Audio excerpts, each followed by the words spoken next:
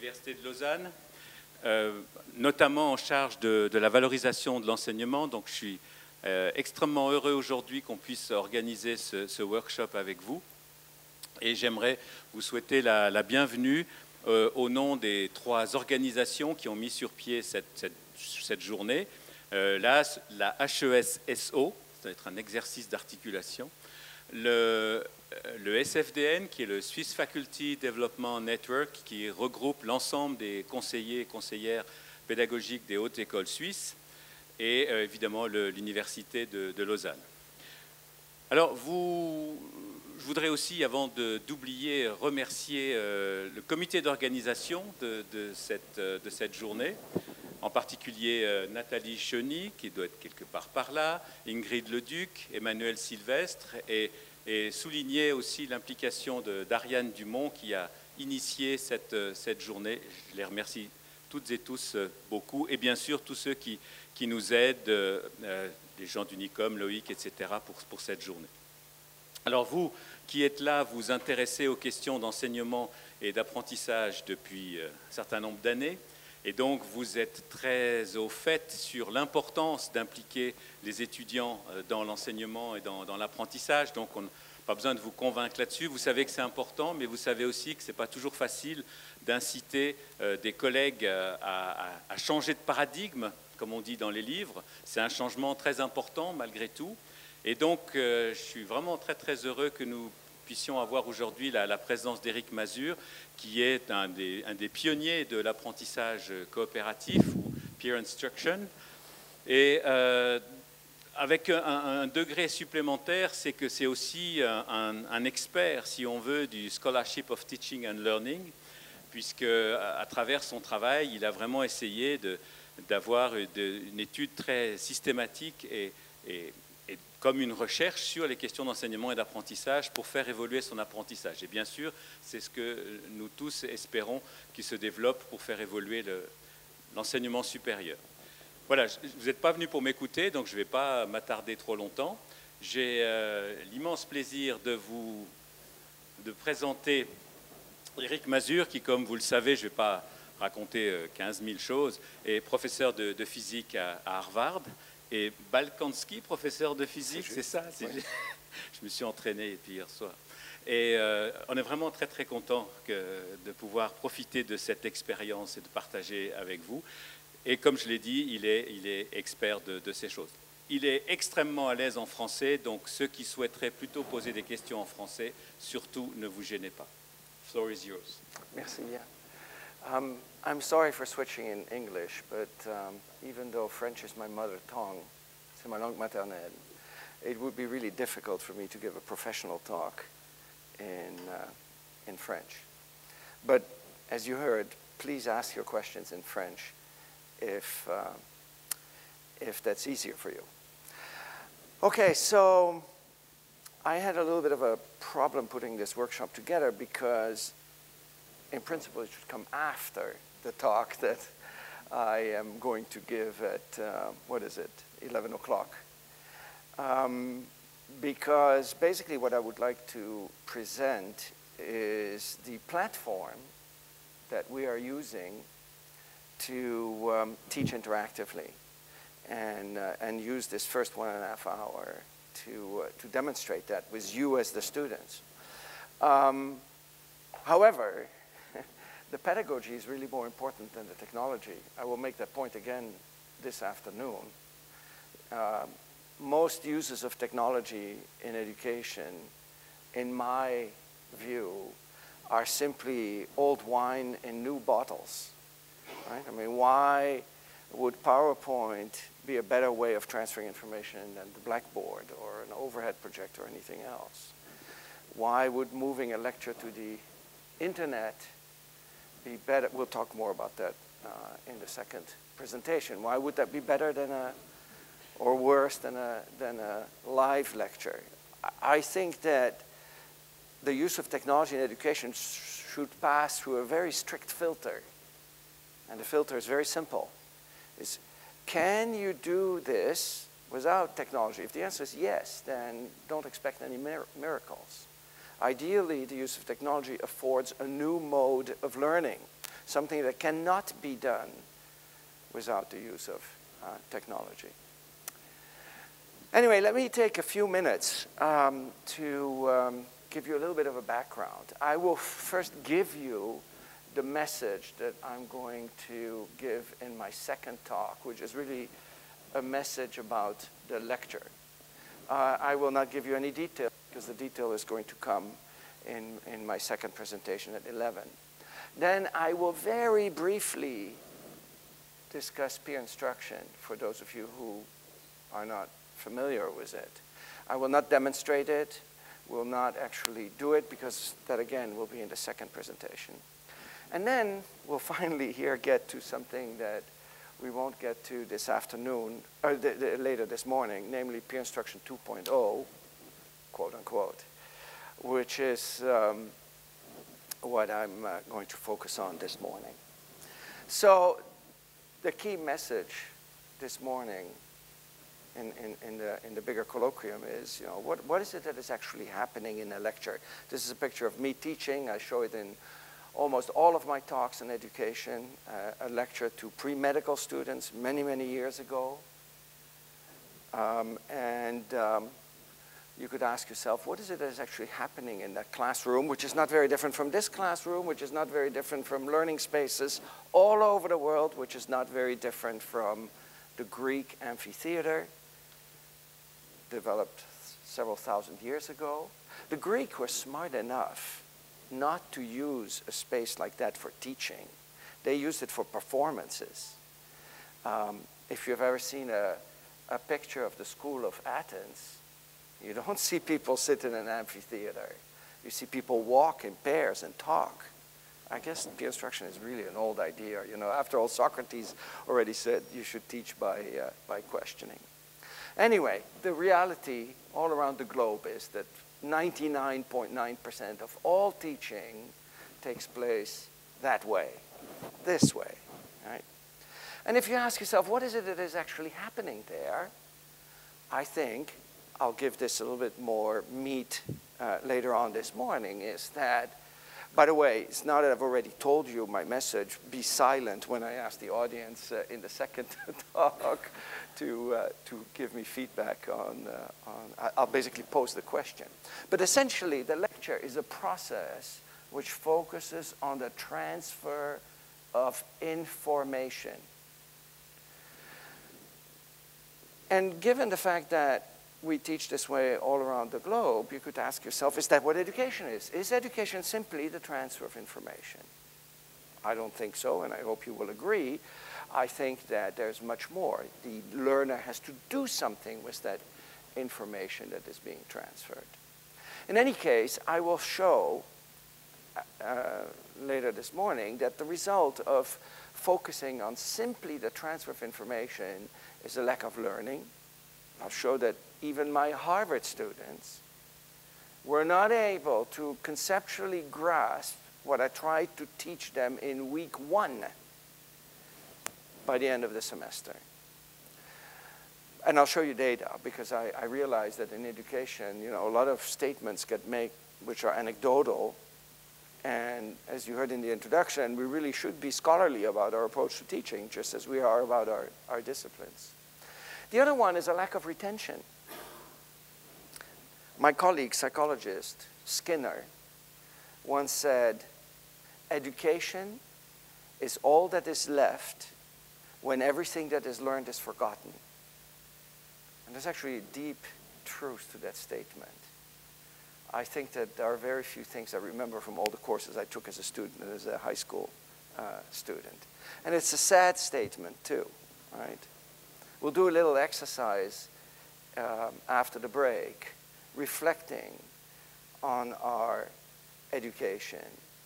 And you will see that the things that are really important in life, you don't learn them in a setting like this. The other point, which I will not illustrate with data, even in the second part of my presentation, is lack of retention. Lack of retention of students in majors, especially in science, technology, engineering, and mathematics majors. At Harvard, for example, 50% of the students who enroll at Harvard express an interest in science, technology, engineering, or mathematics. Maybe only 15% graduates with a degree in science, technology, engineering, or mathematics. So we do a very good job turning off that initial interest that there is in these fields. But that's not the only problem with retention. The other problem with retention is how much people remember of the material that they've learned. And as this quote from Skinner illustrates, most people forget everything that they have learned. And studies that have been done about retention of knowledge and retention of skills are rather disappointing. So that's the premise. And again, I realize that I'm making here a lot of statements that might feel very loaded without showing any data. You have to forgive me for keeping you in suspense for the data, but I will show data, and I will articulate these ideas a little bit better later on. Otherwise, we can't get to learning catalytics and have fun. So after I discovered this problem in my classroom, and my confessions, which are coming later, actually describe the transformation from being a lecturer to somebody who teaches interactively. After I made that transition, I started basically teaching by questioning rather than by telling. So I see education now as a two-step process. One, transfer of information. After all, without transfer of information, you can't even begin, right? So you do need that transfer of information. But that's not all. We shouldn't stop there. The second part is that the learner needs to do something with that information, make sense of the information. I wrote down assimilation of information. For those of you who are familiar with Piaget, Piaget would probably call this accommodation rather than assimilation. Right? You need to build a mental framework to extract from that information that is being transferred the knowledge that allows you to apply whatever you've learned into a new context. So much of education, I'm going to make this point again later this morning, is the instructor delivering information to the students. You wait 1 or 2 months.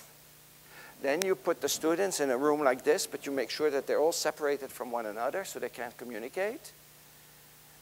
You also tell them to put their computers and cell phones and books and notes and everything away. They're only allowed to carry a pencil, a calculator, without a memory, and an eraser.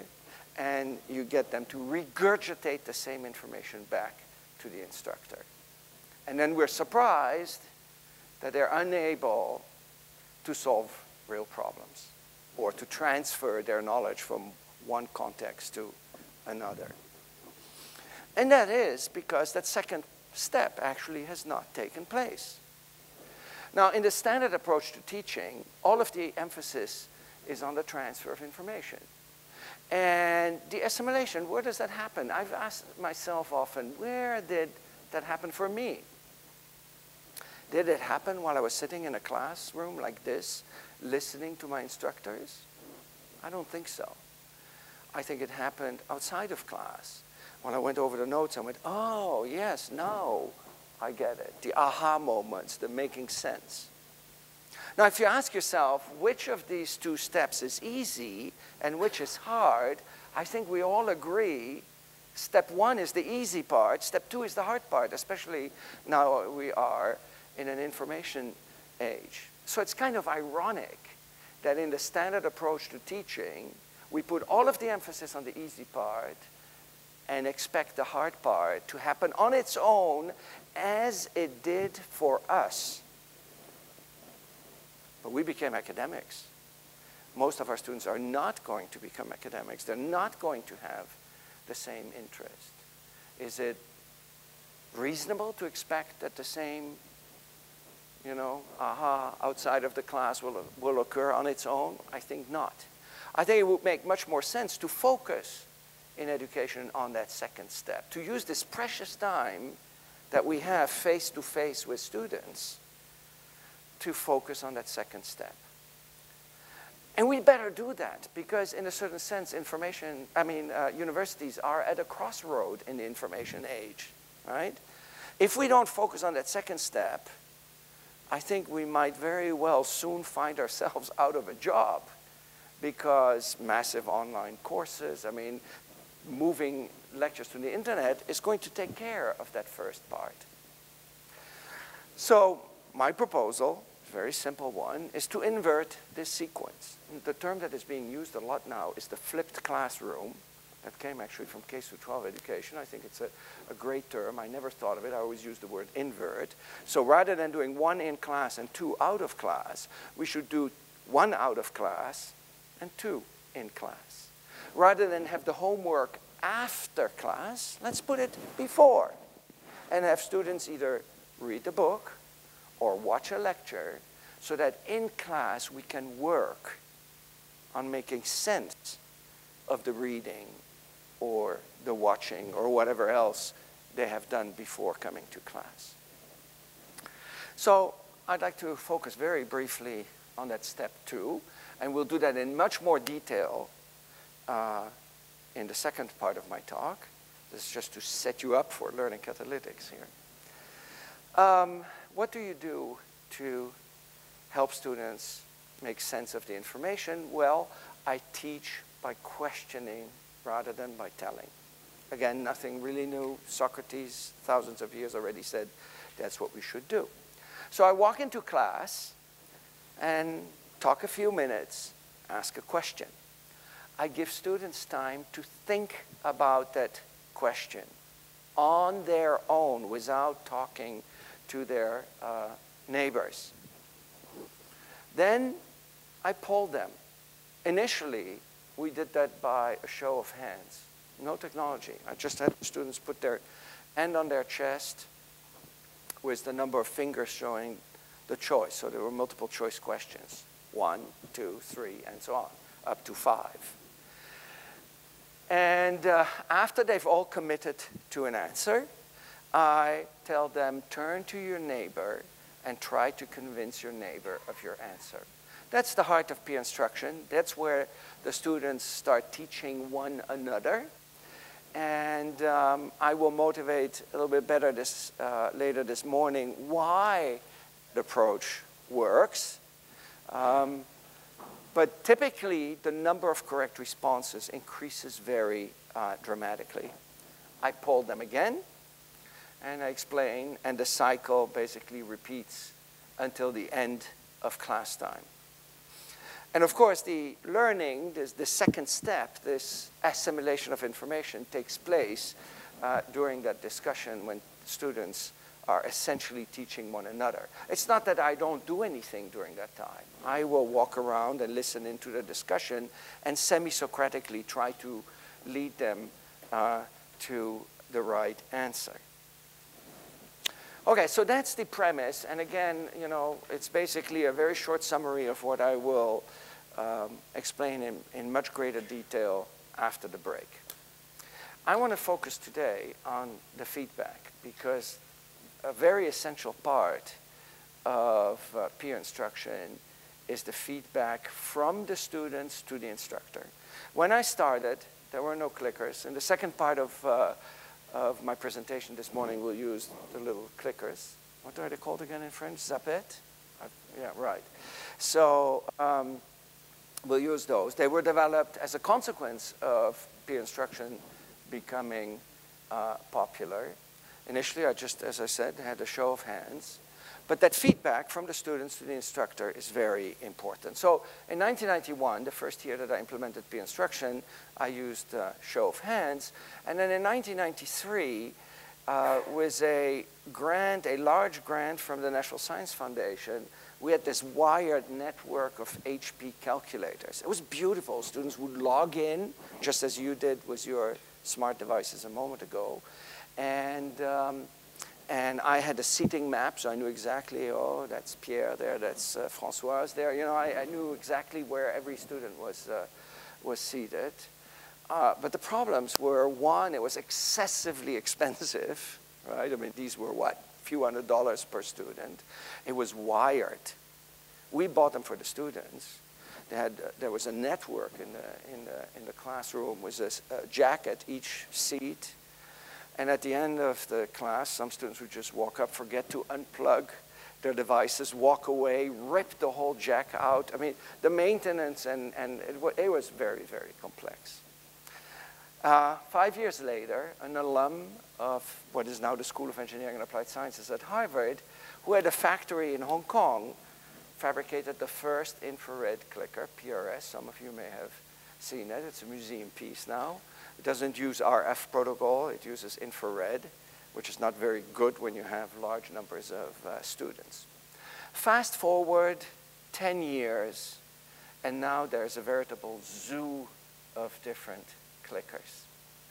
And in the process, something curious happened. All of a sudden, it all became about the technology. People would adopt the clickers because they liked the clickers, not because they thought about the pedagogy. In fact, some people would come to me and say, oh, I've adopted your clicker technique. It would make me mad. The first reason it would make me mad was because to me it was not the technology, it was the pedagogy. But much more important, I failed to commercialize it myself. So I felt that I had sort of missed the boat there. And you know what also happened was that many faculty started to use it in what I considered inappropriate ways. I do some analysis of the Twitter feeds. If you do a search on Twitter on the words class and clicker, you get an interesting look into the minds of the students. And you can actually analyze how faculty around the world use clickers. Some use them for attendance as a way of forcing students to come to class. Others use it simply as, you know, they still give a standard lecture, and in the middle of the lecture, they stop and they project a question. Which of the following is not a living being? A giraffe, a rock, a butterfly? And students click 2, and they go back to sleep immediately afterwards. The instructor says, that's right, and continues to lecture. No learning, nothing really interesting. And in the many workshops that I gave, I noticed that the real questions, plural, that faculty have are, how do I design good questions? Right? Because that's the key. You need to design the questions to engage the minds of the students, not to make sure that they're awake or sitting in class or whatever. How do I optimize the discussions? Right? It's that interaction between the students when they talk to each other that is crucial, because that's when the learning takes place. How do I optimize that? Because the way people are seated, I'm sure that if you came from Zurich, you're probably sitting next to somebody else from Zurich. If you came from Yverdon, same thing, right? You tend to sit next to the people you know, even though, let's face it, you came here to learn new things, not only from me, but also from the other people here. So in hindsight, it might have been a lot better if you had taken a seat next to somebody you did not know. However, you know, we're kind of shy social beings, so we tend to stay in our comfort zone and sit next to people we do know. Students are like that too. And they often form groups that are not optimal. In fact, far from optimal. Right? So if you just let the students sit wherever they want and talk to whomever they want, there's no guarantee that they will actually learn effectively. How do you manage time? Right? Teaching with peer instruction is much more chaotic than me just talking like I'm doing now and controlling the activity in the classroom. How long do you let them think? How long do you let them talk to each other? So that prompted me to start developing Learning Catalytics together with a colleague in the statistics department, Gary King. He is a statistician and a social scientist. But the reason that I hooked up with him were two. One is we do mountain biking together, so we get to chat a lot. But it turns out that he has a company called Crimson Hexagon that does cluster analysis of social media.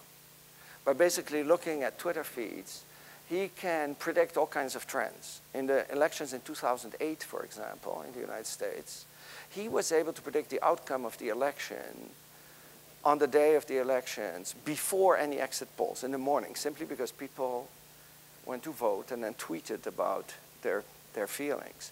He can do analysis for companies predicting trends, and that company took off. And then when I heard about how his company did and what the algorithms are that they use to do this analysis, I thought, analyzing a Twitter feed is not that different from analyzing free text response.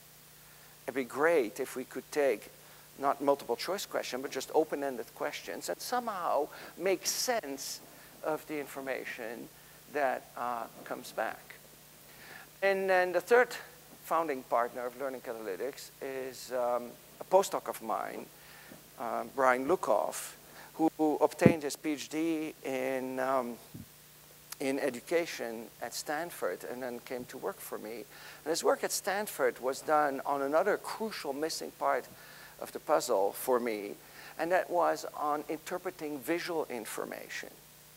He got his thesis showing that he could computer-grade draw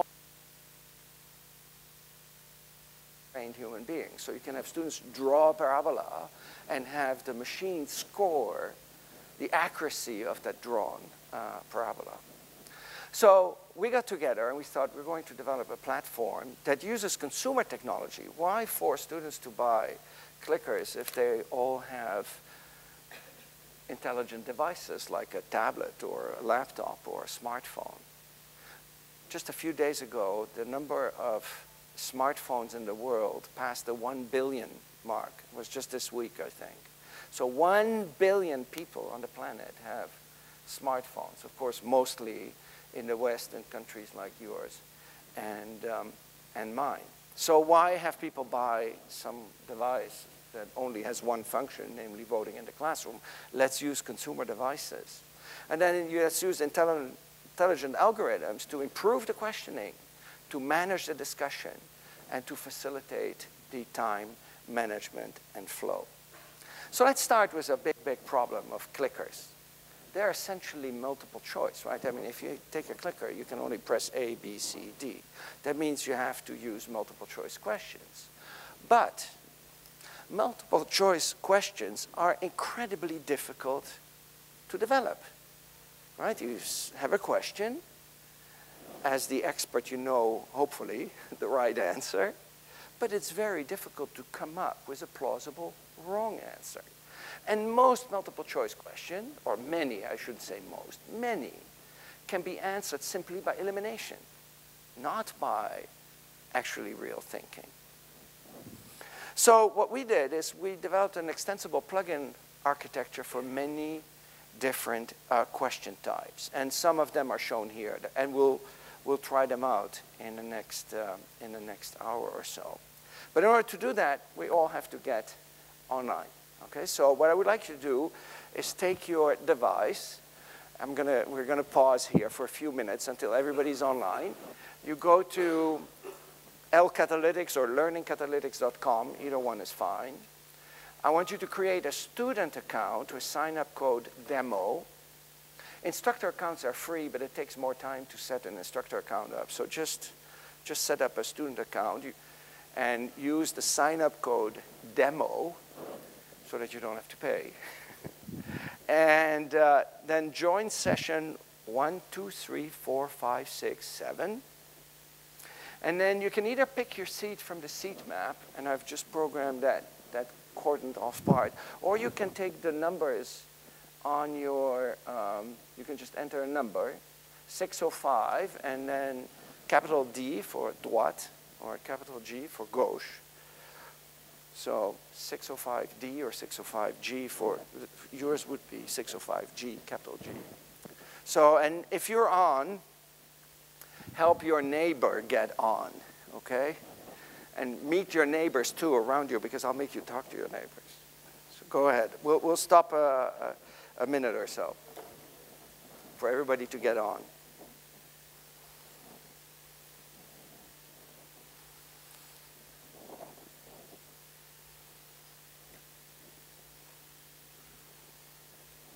Yes? Sign-up code demo, D-E-M-O. Let me see. Create an account. I have a sign-up code. There. Pourquoi est-ce que il me déconnecte tout le temps? Ben, ça va rien. Ouais. Ça va marcher. Combien d'étudiants est-ce qu'on a? 12. On a combien de personnes? 42. Donc j'attends encore quelques minutes.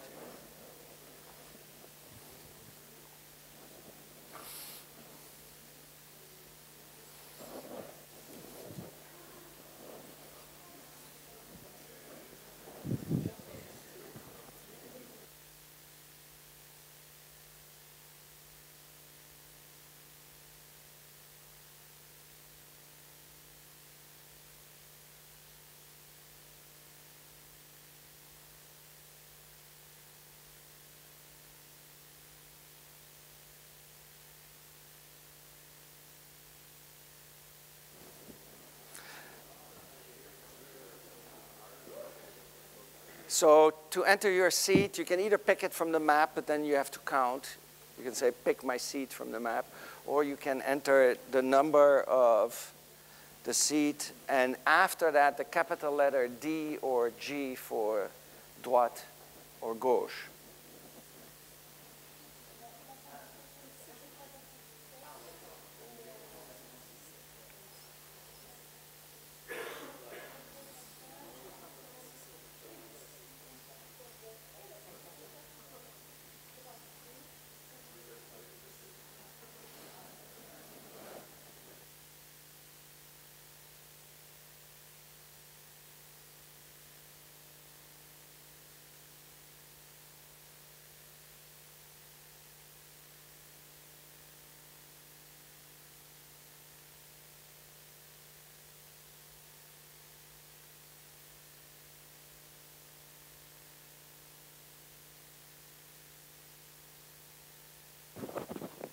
Okay, we have about 30 people on. I'm going to give you a few more seconds here to get on, 30. And then we'll do a few questions. Now, I don't know what your backgrounds are. I'm assuming not everybody's a scientist like me. So I chose, just a random set of questions from different fields, from art history to literature to... In fact, I've put a little bit more emphasis on the humanities than on the sciences, because I think that in the humanities, even though a lot of humanities is taught in a discussion mode, I think there's not much use of information technology and interactive teaching in the humanities. I'll go and solve the problem. So keep getting on, and explain to your neighbor how to get on in case he or she doesn't.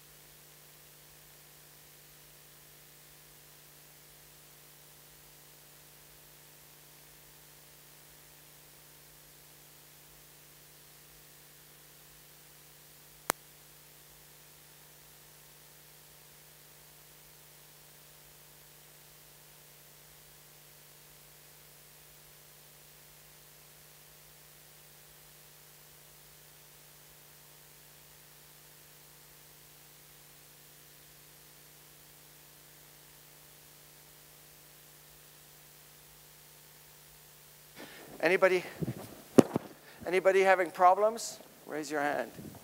Okay, good. Good, yeah, I think everybody's on. So let's start with a question that does not involve any words at all.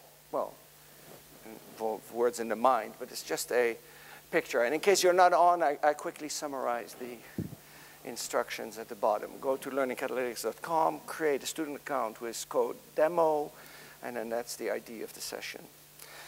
So what you see here is a grainy picture of the island of Oahu, which is one of the islands of Hawaii. And it's taken from the space shuttle, so at 300 kilometers height. And that's why it's not very sharp. But if you look at the picture, there are clues, and especially if you're in geology, geography, you can probably interpret those clues quite easily.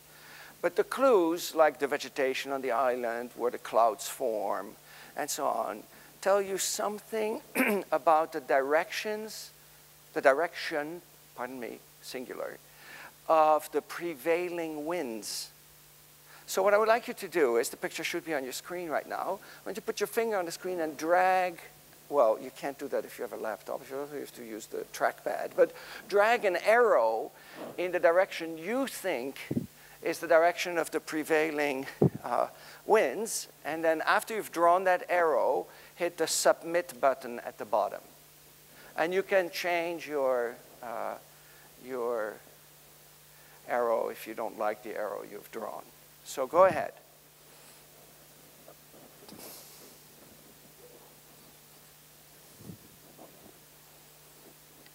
And then hit submit. Don't forget to hit submit. Just so you know, and I'm going to show that in just a little bit, what I see here is the question that you see, but then next to it, I see a little representation of that same thing with all of the arrows that you've drawn in. So if you've already actually drawn your arrow, I'll come and show it to you. I'm giving away what the right direction is, but that doesn't matter. I'll show that, I'll project it in just a second. Notice that I'm not projecting anything there, right? I'm pushing the information to your screen. We could do this with a cellular connection outside. You can make a smart classroom instantly anywhere, as long as you have either a cellular or Wi-Fi internet connection. No projection needed anymore. At the beginning, when I started using it, I would also always project it. There's no reason to project it because it's right there on your screen. Okay, so I'm going to stop delivery. Most of you have answered. And I'm going to show you the result on your screen right now. You can see all of the different arrows that people have drawn. It should refresh by itself. Is it showing all the arrows or not? Not yet? You may have to hit refresh. No. In case you don't, I'm going to project. Oh, where is it? Green is correct. Did I forget to load the browser here? Yeah. Okay, does everybody see it or not? Oh, okay, good, good. So basically, this is what you saw. You drew an arrow on your screen. This is what I had at another workshop. Green is correct. The tolerance is a little bit low. I should make it a little bit larger. But anyway, this is not a real question used in a classroom. I could have you talk to each other, convince one another of what the right and wrong answer is without showing this, of course, and poll again. Okay, here's an actual question from one of my physics classes. We have two mirrors, the fat lines here, which are at a right angle, 90 degrees. And there's a ray of light coming in. This ray is going to bounce off this mirror, and then it's going to bounce off that mirror, and it's going to travel in some direction after bouncing twice. I asked the students what that direction is. I used to have a multiple choice question where I would draw the correct answer, which is straight back, and I would draw some random incorrect answers. I don't know what students think. After we developed Learning Catalytics, I thought, let's just have the students draw the direction, and this is what they draw. And you can see that there is actually a misconception held by a fairly large number of students thinking that the ray is going to not go straight back, but go down. I would not have been able to predict that. That's the problem, right? That's, in a sense, that's the curse of knowledge.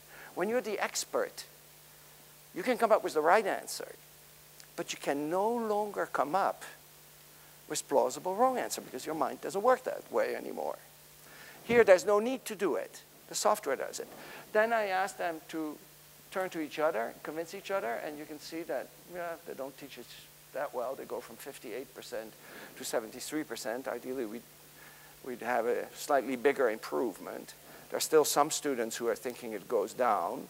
We certainly eliminated the few that think it's going to go up there. Yes, yes, yes. We'll do that later, and we'll do one question like that today. Okay, yes?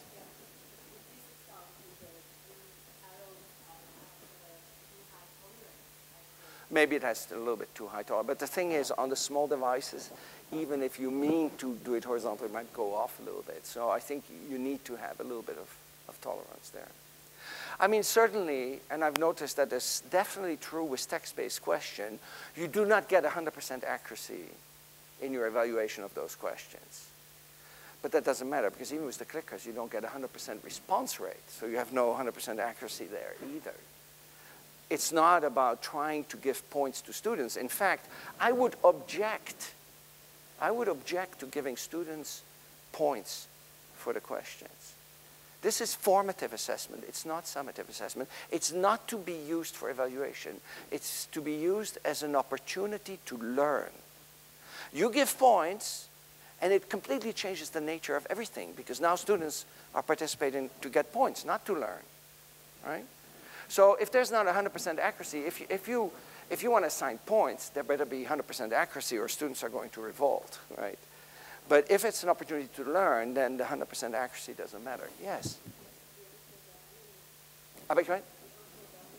The answers are not anonymous. They're not anonymous. Because, don't forget, you logged in. I know exactly, I can go on a map here.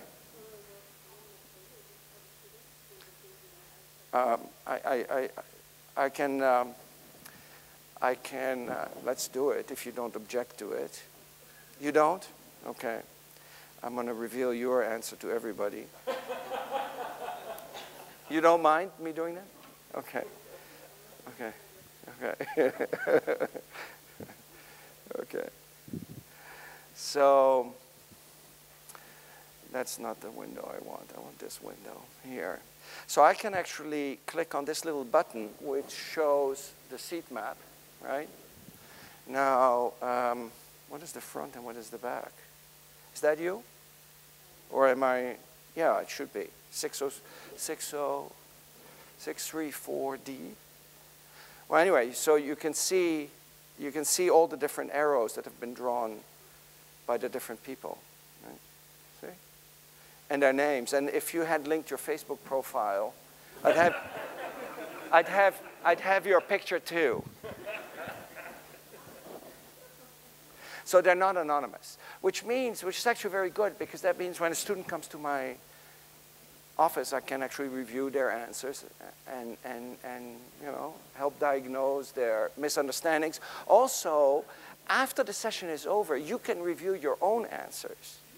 You can log back in and review what you've done. Yeah. Okay.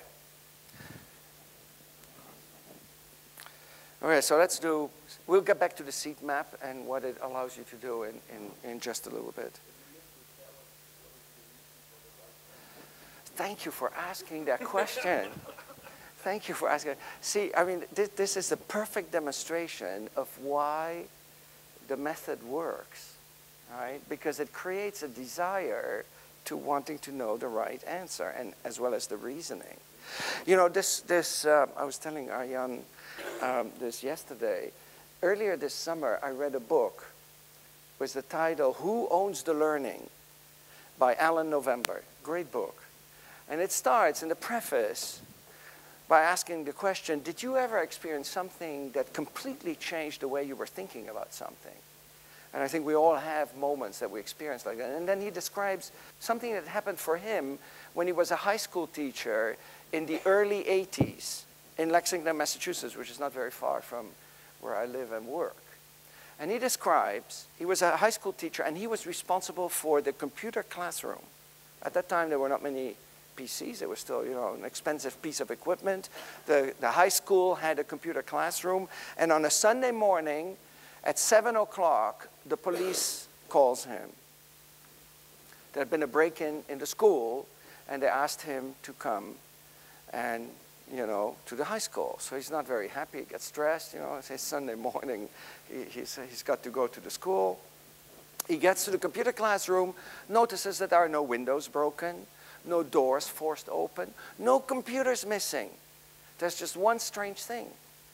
There's a student sitting at one of the computers.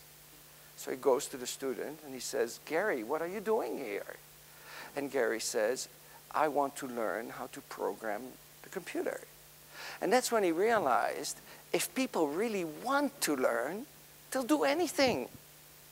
Right? They'll break into a school. You want to know the answer to this question. You've taken ownership of the learning of this field, which is not my field, so I'm not even sure I can really explain it to you. What he did was, rather than punishing the student, he said to the student, "Why don't you take the computer home?"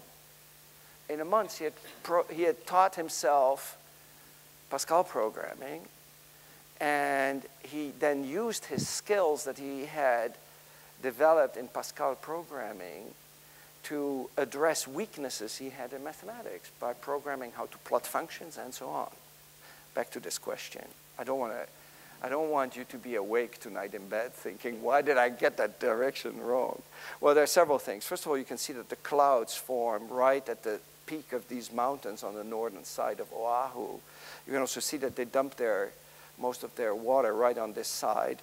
You can also see actually a wake here, just like as if you had a ship going through the water.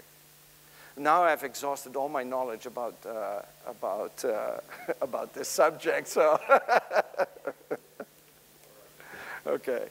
But thank you for asking that, because it shows, you know, that even though I'm not here to teach you geology or geography, it's easy to awaken people's desire to wanting to know. So I'm afraid I cannot completely satisfy that desire today.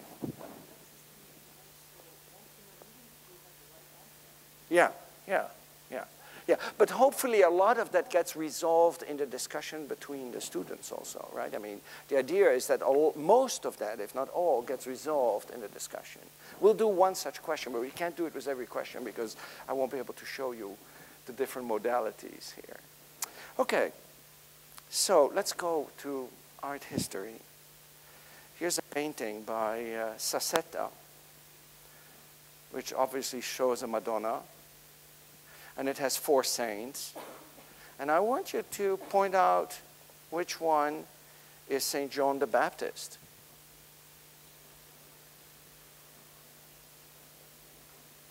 No, unfortunately, you cannot blow it up, I think. I had to find a painting where it didn't actually have the name of the saints underneath.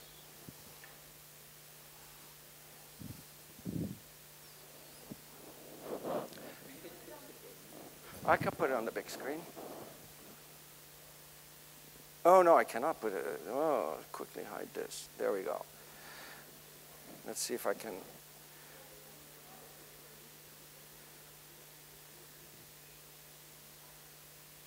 Unfortunately, that's the biggest I have. But I can blow it up this way. Is that better?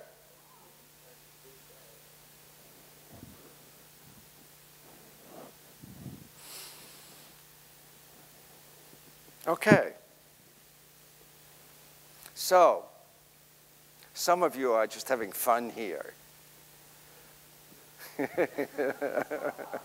Some of you are pulling my leg here. Okay, so press on the person representing that and then hit submit. Do you have to put submit on this type of question? I forgot. Yeah. You do, yes. Okay, and I'm going to show you the results now. Here, we'll have another one. There we go. And notice that every single living person in that painting was chosen by someone. Here are the different choices. So you can see I think this is St. Michael. No, St. Nicholas, St. Michael. Certainly not the Christ. And I forgot who St. Diana, I think, is on the far left. Anyway, so that's a very different type of question. You can ask for identification of, images. I have a number of instructors who are using this in biology to show, parts of identifications of cells and networks. I mean, I was looking around yesterday in the types of questions that the different instructors in different fields are coming up with. It's amazing. I mean, you can use this in lots of different fields. We can use that same modality to do something very different. Let me actually add a question. We're going to create a new question.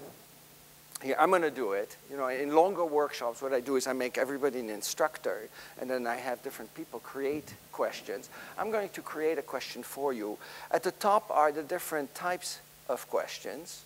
I'm going to take this type of question, a region question, and we're going to make it here. Where are you from? And I'm going to take a map from Switzerland, which I downloaded yesterday here. There we go. So it loads that image. And of course, there is no right answer to this question. Well, the right answer is that where you are coming from, but I mean, there's no generally right answer. So if there were a right answer, I could say, let's say that only the people from Zurich are, where is Zurich here? Somewhere here, right? No? Uh-oh, I got it wrong already. Where is it written? Oh, there we go. Right, so I could actually select an area here, like this. Or I could select several areas. I could say Zurich and Lausanne. Oops, pardon me, that's not right. Clear. Clear. So let's say Zurich would be one area that's correct here. And then I add another region, Lausanne. Anybody who's not from Lausanne or Zurich, my apologies. There we go. Okay. So now we have that question here, where are you from? I save this. And I'm going to deliver that question. It's number 10 here. Deliver it. So you can, you should see it on your screen here. Select the city you're from.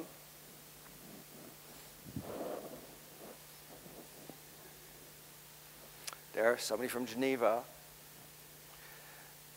Lausanne, Yverdon. No, you have to only do a dot. You can only do a dot. Same engine, if you want, as the previous one.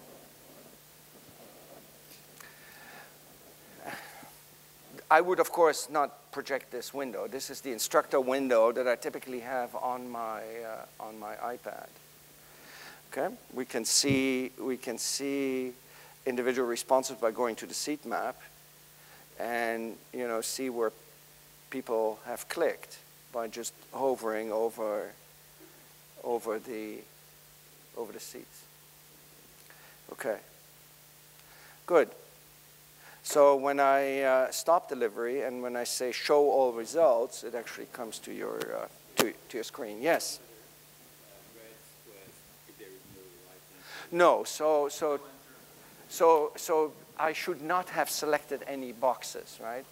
That way, every dot would have been red rather than green and red boxes, because of course there is no correct answer here. Yeah. But I just wanted to demonstrate how I did that for other ones.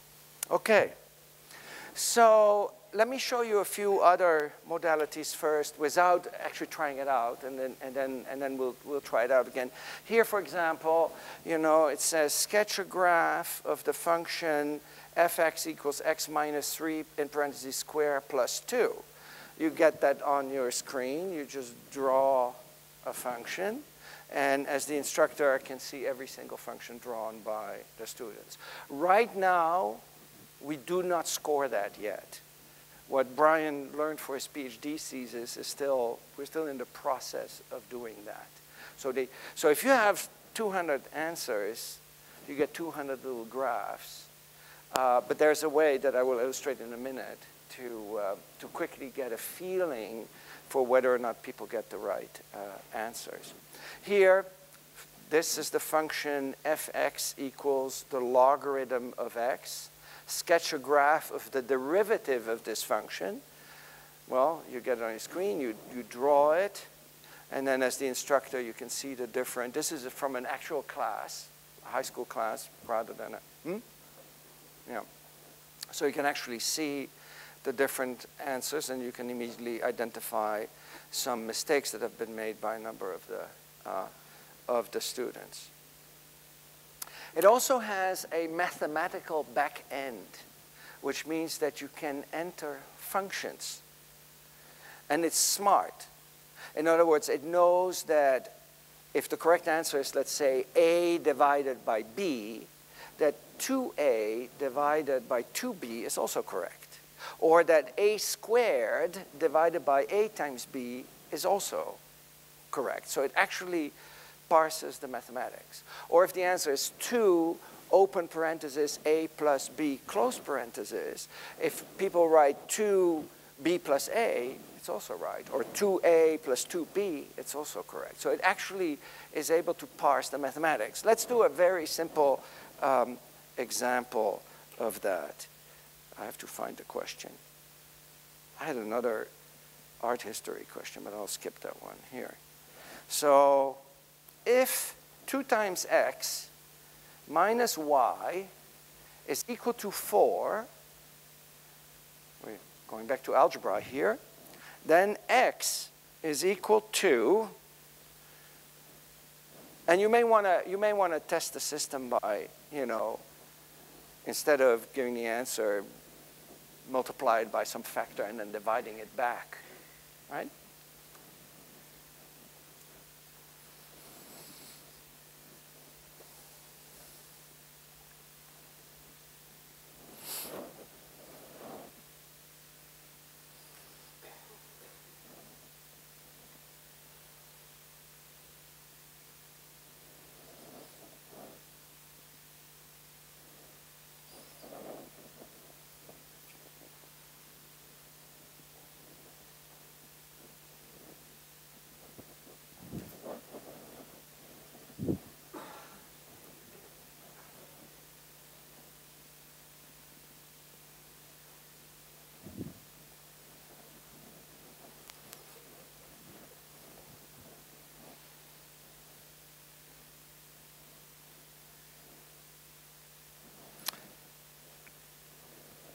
Okay, so another minute or so. So please enter your answers. People have been very creative in coming up with many contorted ways of expressing the correct answer.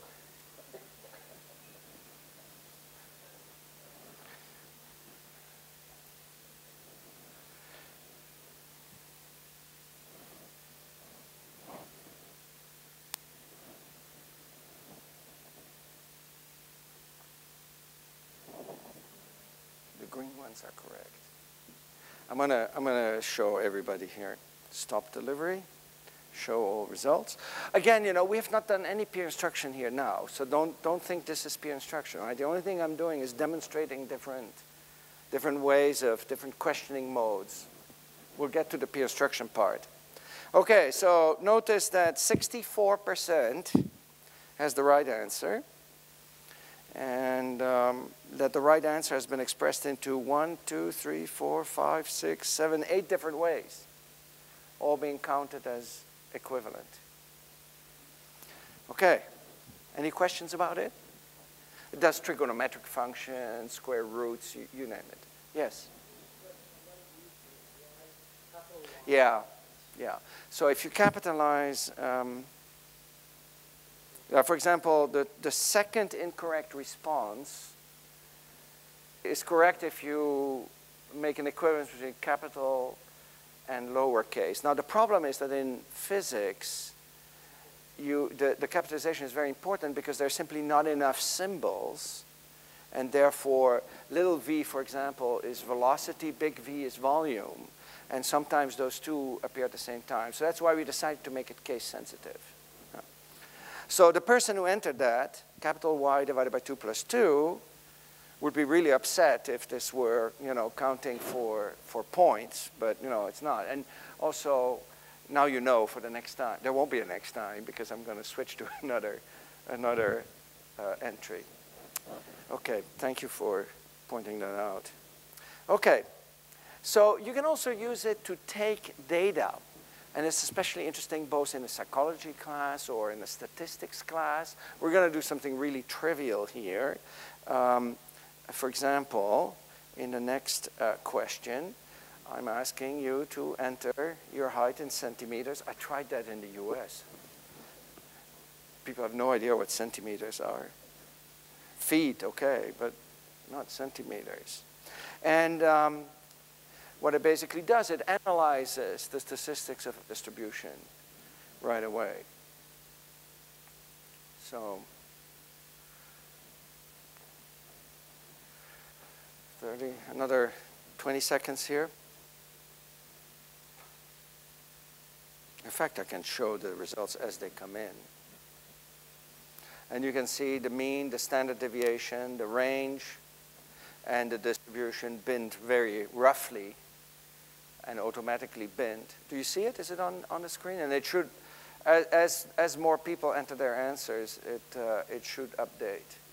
So it's a way of actually doing an experiment. I didn't want to do it here because it gets messy, do things with coin tosses, right? I have a large class, and I have them flip a coin 6 times, and then enter how many times they got ahead. And you get a nice Gaussian distribution, even with a relatively small number of students.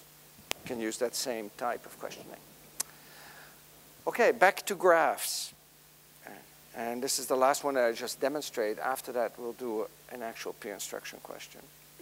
So this one here is a little story. Sarah rides her bike to a friend's house, which is half a mile from her home. A straight road along which she rides at a steady speed leads her from her home to her friend. The trip takes 5 minutes. She stayed at her friend's house for 5 minutes, then walks back home at half the speed she had on her bike. Sketch her position as a function of time on the graph below, and it assumes that her home is at 0, position 0, and that she starts at time t equals 0. So you sketch with your finger, and you can have more than one segment, and then hit submit at the end.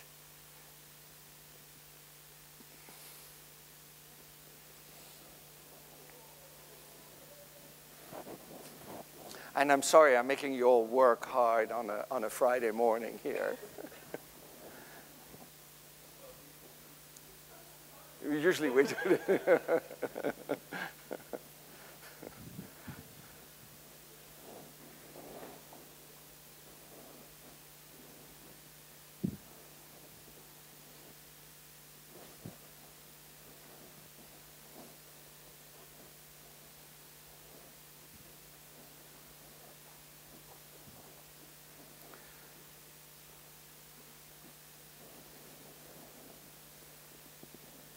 It overlays them, so you can see when people deviate from.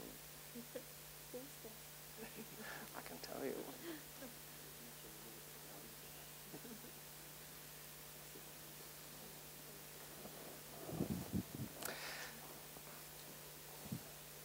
Okay, so we got about half the responses in.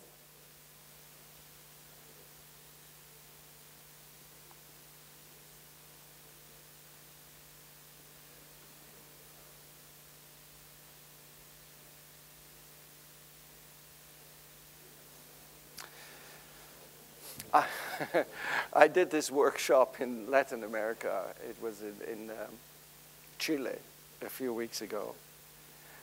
One person drew a bike. So let me show you what people have drawn here. So what it does, it overlays all of the different graphs on top of one another. And that permits you to see that most people got it right, but there are some people who have different answers. And one, yeah, random walk too. But you can sort of, you can pick up the misconceptions at once from this graph. Yes? I can. You can. You can. Yeah. You can, but in the case with the qualitative graphs, you can't overlay them. Right? This one is numerical, so therefore the correct ones, there's only one way of drawing a correct one. If it's just a parabola and there's no numbering, you can't. Was the one the first one I had, right? But the derivative, for example, it would not have been possible because it's more qualitative than quantitative. This one, it would not be possible, right? I mean, this one I would count correct, that one I would count correct, this one perhaps, right? Okay. In fact, I'm going to do one more question before we get to peer instruction, and that is a text-based, because I want to show that, you know, this is not only good for sciences or art history, but it can also be used with purely text-based questions. So here is a little poem, and by Stephen Crane. I want you to read that poem. Did I send it? There we go. I would like you to read that poem and then highlight the line that you feel has the strongest imagery, visual imagery. And hit submit after highlighting the line.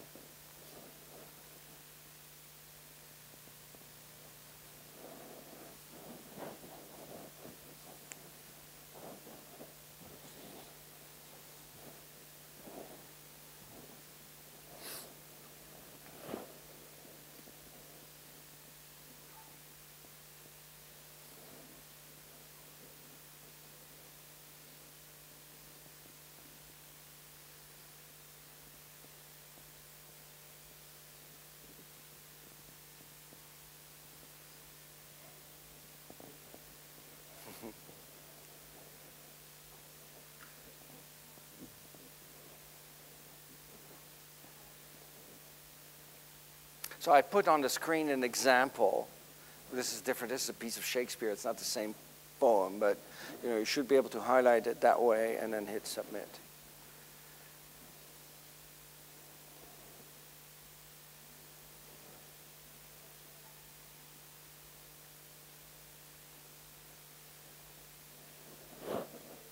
Not able to select? Huh? Oh, maybe I misprogrammed that one. Anyway, this is what should have been happening. That's the problem when you put these questions together when you're jet lagged at 11 o'clock in the evening. But basically, here's a little piece of. It's not the one that you have on your screen. It's a little sonnet from Shakespeare. You know, the students highlight whichever sentence they select, and as an instructor, you see a heat map. The ones that have been selected the most show up the brightest. The ones that are selected less show up less. I'm sorry, I don't know why this doesn't work here. Okay, so that's a quick illustration of the different, and not all of them, because there are more, of some of the different types of questions that we have available. We're right now putting the data analytics on the back end. So this is another problem in education. A lot of the data, education is probably a sector of human activity that creates an incredible amount of data, right? Because we continuously assess our students, we give them exams, we grade their work, but then we throw all those data away. In fact, they usually don't even survive from one year to another with the same instructor. There are very few instructors who actually take the time of documenting their grading of different problems so that they can go back and reevaluate it. Because this is all in the cloud. All the data resides in the cloud. Every time you gave an answer to any of those questions, the data gets stored together with that question. And if somebody else uses that same question, we can compare the aggregate data selected from it. So we can actually put a back end on it that does analytics on all of those data. So let's say you're teaching a class and you're trying a certain question on your class. Data comes back. We know how your students have done on that question. We can go through the database and say, hey, here are some other questions that might work for your class, because instructors who have used that same question in their class have also had success with this question. So we can do some collaborative filtering. The same way you have on Amazon or other online shopping, right? You shop for something, and then it says people who have bought this item have also, or also, and often it's eerie. You think, wow, how can they know this about me that I might be interested in this? So we want, by that mechanism, make it possible, and we're just starting to implement that, for instructors to get access to better questions in the classroom. But let's get back to peer instruction, because the important part of peer instruction is the human interaction. I already alluded to that earlier. How am I doing on time? We have another 15 minutes. Perfect. So here's a multiple choice question from actually one of my classes, in one of my physics classes, electromagnetism, you know, the pre and the post distribution. And as I've briefly shown you before, you can click on this little icon and see the distribution of answers. This is the pre, and here is the post. And as you can see in the post, there's still some clusters of students who have the wrong answer. And when we started doing that, I thought, you know, what we really should do is we should let the system manage the pairing, right? Rather than telling students, turn to your neighbor and you know, choose just a random person, why not have the system manage the pairing? So, you know, it can just make the pairings, either groups of two or groups of three. So now what happens is that it'll show the question, and at the bottom it will say, please discuss your response with Brian Lukhoff to your left. Want to try it? So this time we're going to do a real peer instruction question. And I hope you all enter the correct seat. Otherwise, you know, it's not going to know where you really are. But that's OK. So I'm going to send you a question. This is one, actually, it's a little bit hard. It'll make you think. That has to do with statistics and probability. And what I want is that you first answer the question individually. I know some of you are sharing, so you'll count as one person. So don't talk to your neighbor. Think about it. It doesn't matter. Don't worry if you get it wrong. It really doesn't matter, right? But think about it yourself without talking to your neighbor. Enter it. And then at some point, your device will say, talk to this or that person. Not talk, you know. So there we go. Here's the question.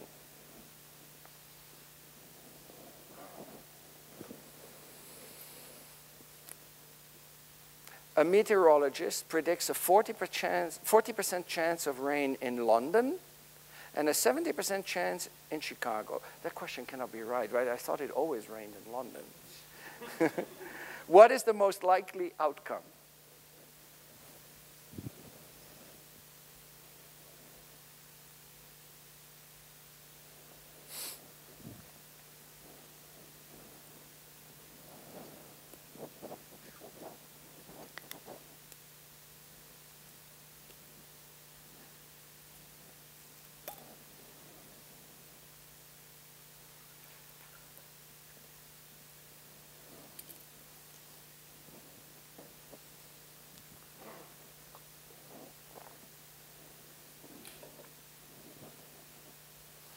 Okay, so please enter your answers. If you don't know by now, just make it a guess. It doesn't matter. But do answer it.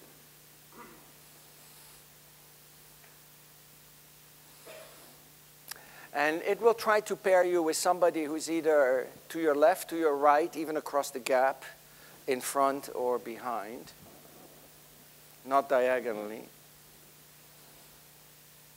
And I'm going to put you in pairs rather than in three. Or maybe I'll do it in three. Let's do it that way. We have 37 responses. I guess that's OK. So I'm going to make groups of three. And there we go. So now you will see on your screen to whom you should talk. So it might be somebody you don't know. See this as an opportunity to meet somebody. Go ahead.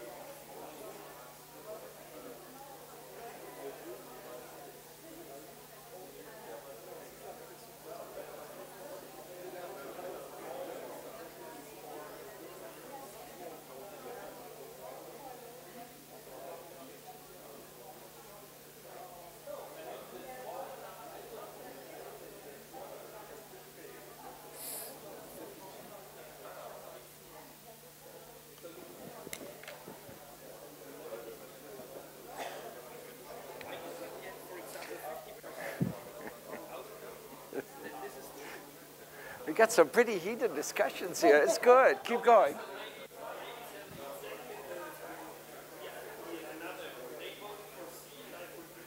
What do you think I've prepared you?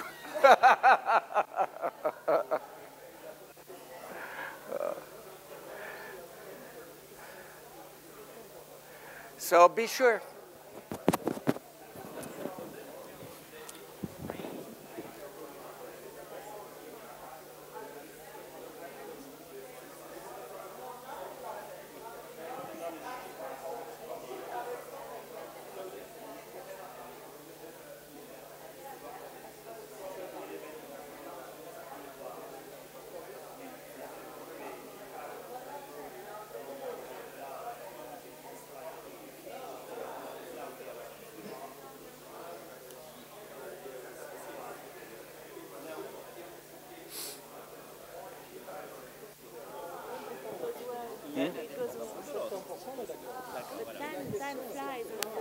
Yeah, but we're almost done.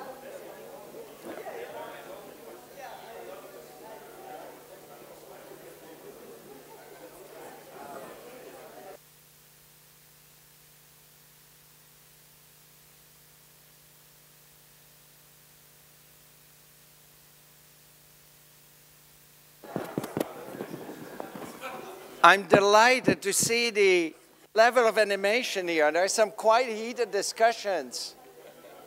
However, the clock is ticking.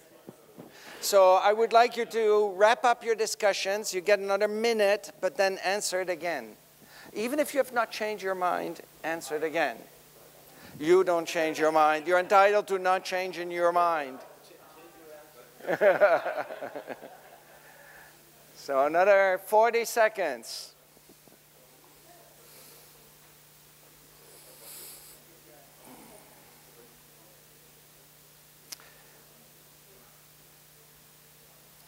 Okay, 20 seconds.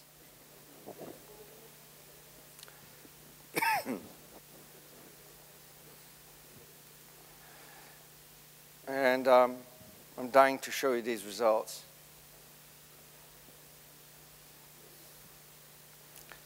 So I think everybody has answered here. 38. Okay, I'm going to show you the results. Stop delivery, show all the results. Now, the initial percentage of correct responses was 39%. That's low. That means, you know, 1 out of every 3, roughly, right? And if you have a question where only a third gets it correct, and you let students pair themselves, it's very difficult for them to improve because, you know, mostly they'll be talking to other people who have the wrong answer. But look at what happened. The correct number of percentage went up to 63, which is, you know, quite good. A lot of learning took place. And I know many of you are dying to know why it's answered D and not B. But we don't have really time. So we'll do that over coffee, okay? Let me show you some preliminary data.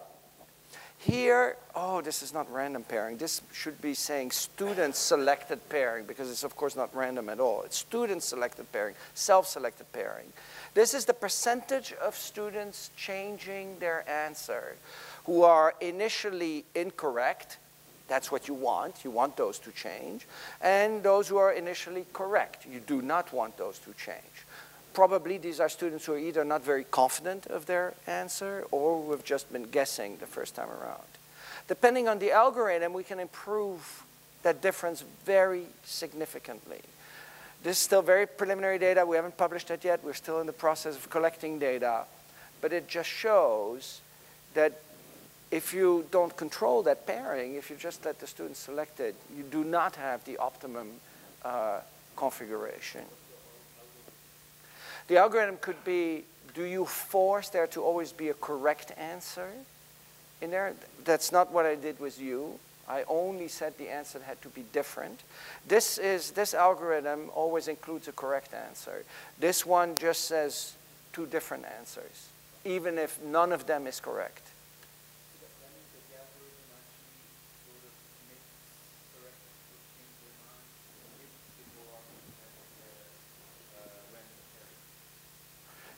In both cases, yeah. But of course, these are not exactly the same questions, right? Because we can't do the same question twice because the previous exposure will change the answers to the second one. So they're different questions, and therefore, you know, each represents about 10 different questions. So I would not place a lot of value in any of the absolute values. It's the differential that matters. Okay.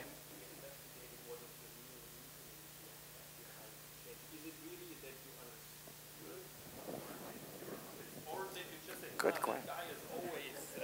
Very. Therefore, I think he's right. Very good. But you know, that's a self-correcting process, right? I mean, suppose you're sitting next to me. I choose A. You choose A. But then, you know, the questions are not in isolation, as one after the other. So if I'm wrong, if I talk you into A, but it's actually B, when the professor shows the distribution and says B is the correct answer, what is it? I talk you into A, and B is the right answer, you'll go, see, I was right, and I will go, oops, you know. So my confidence will go down, your confidence will go up. So it's a self-correcting process, actually.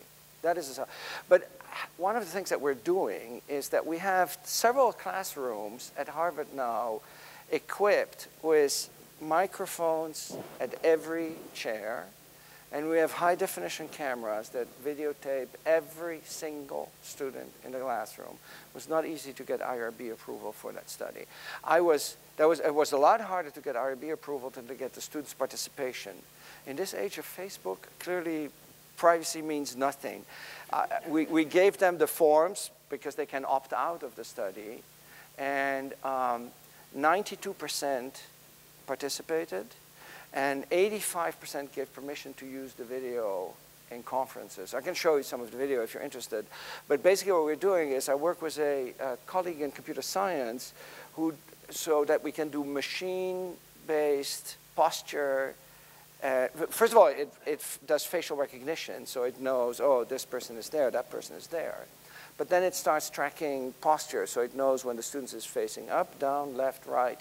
And it also looks at the gesticulation of the hands. So we actually can look at the posture to determine the engagement. And then if we see some interesting interaction, we can press a button, and then we hear what the students say in that group. So I have, we have a whole, It includes sleeping, but let me tell you, in an interactively taught class, there's not much opportunity to sleep.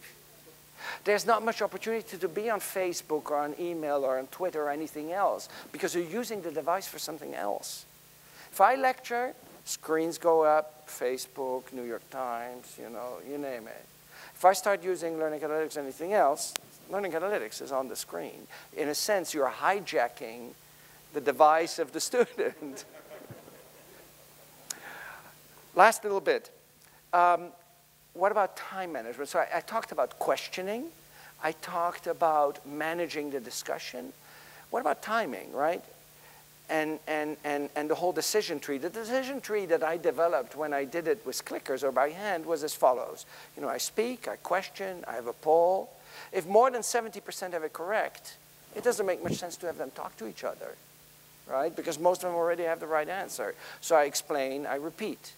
If less than 30% have it right, it doesn't make much sense to talk to each other because there are not enough students who know it. I abort and start over again. This is the ideal cutoff point. Now, normally when I teach, I have to look at the screen. How many percent? How many percent?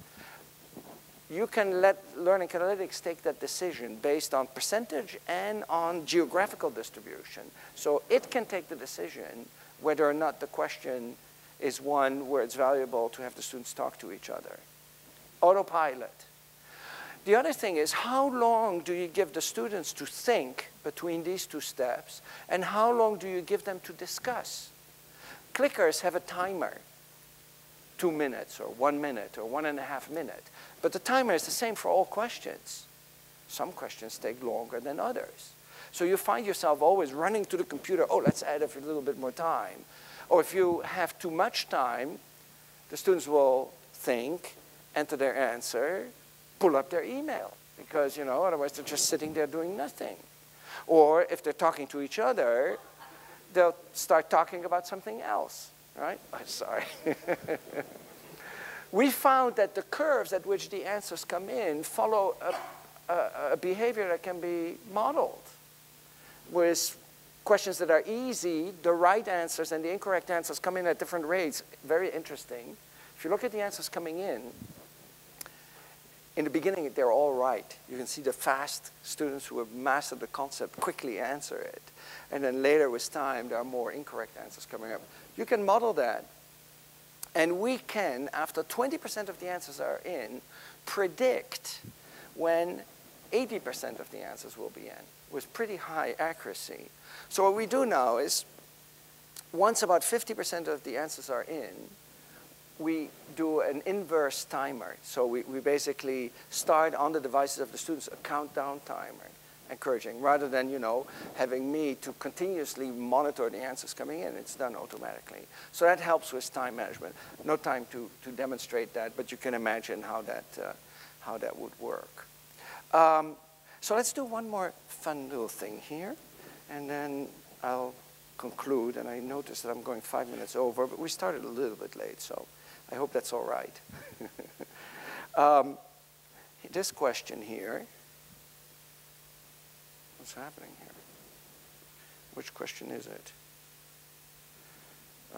Did I lose? Oh, I lost my internet connection. I lost my internet connection here. I'm going to use my... I want you to answer this question. I want you to enter a few words about thoughts you have about learning catalytics. Meanwhile, I'll get back on the internet here. I lost my Wi-Fi connection for some reason.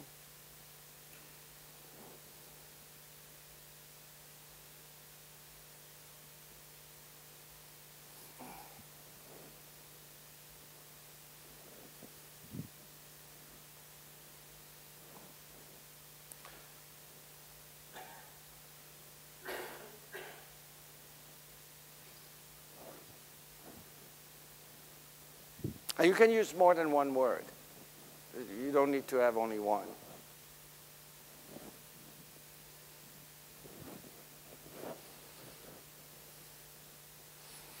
So in the absence of our statistical analysis of free text responses, which we have not implemented yet, we've built in this ability to do, I'm going to show it to you on your screen, a word cloud. And you can see some words.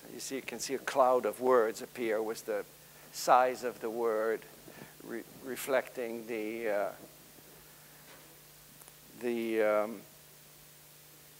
frequency of that word. I've used it in physics, actually, you know. For example, you know, what causes something, right? And then students just enter free text. It takes out all the articles like the and un and so on. And it actually works quite well in getting, with a few hundred students, a reasonable idea of what it is that they're entering. Okay, so in conclusion, I think, you know, it helps you implement a proven research pedagogy using consumer devices, which means you don't have to invest in an infrastructure of devices that are not going to be useful a number of years from now. It avoids the pitfalls of multiple choice assessment. It's really difficult to write good multiple choice questions. I see you shake yes. I was at your workshop, which was great in Denmark. If you don't have multiple choice, it frees you to do so many more innovative, I think, and interesting types of assessment. It also allows you to create a smart classroom anywhere. As I said, we could have done, since I didn't project the questions, I push them to your device. I can, with my wireless device, walk around. It doesn't have to be an auditorium. It could be a flat studio classroom. It could be out in the cafeteria. It could be out in the grass, provided there is some kind of wireless signal. So you can create a smart classroom absolutely anywhere. And that's it. Thank you so much for your participation.